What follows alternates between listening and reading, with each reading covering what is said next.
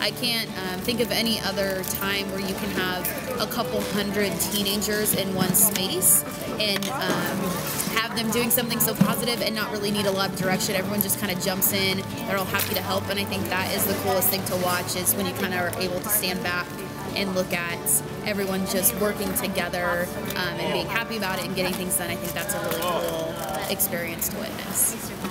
I did Rider Driver because I really wanted to see the final stage of the food drive. I've spent the last few years canning and going out and doing shopping day, but I really didn't get the opportunity to do Rider Driver until this year, and so I really got to enjoy going out and seeing the families that we're impacting, and just see the smiles on their faces when we knocked on their door and as we brought in all the food. And, is it done yet? No, and then just the smiles grew, and it was fantastic to see all of that.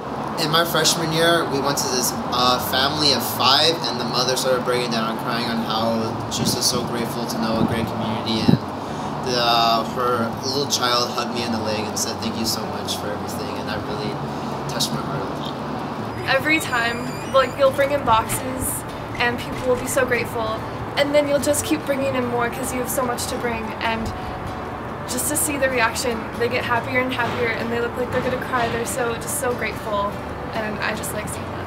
Last year, when I delivered a huge load of food to a family with like 7 kids, and they were all under the age of 7, and there was like three toddlers, and the mom was playing some Christmas music on a boombox in their living room, and they had moved their coffee table away, and all the kids were dancing. And after we had delivered all the food, we stayed a little bit and danced with them. And it's just like little moments like that, and knowing that you're able to feed those children that you just played with was just, it's really unique to this food drive. It was just really nice to see Cascade get together and really come together as a community to really just push through together and come to a common goal to really impact positively the community.